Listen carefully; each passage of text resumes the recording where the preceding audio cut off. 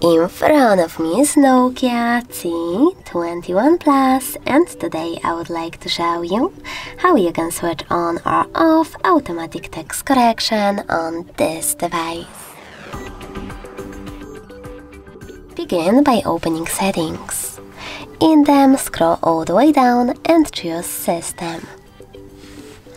Now you need to click on Languages and Input, On-Screen Keyboard, and Gboard. Finally, go into Text Correction, scroll down and tap on this switcher next to Auto Correction.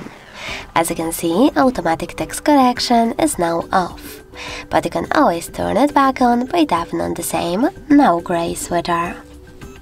Thanks so much for watching. If you enjoyed this video, leave a like, comment and subscribe. Bye!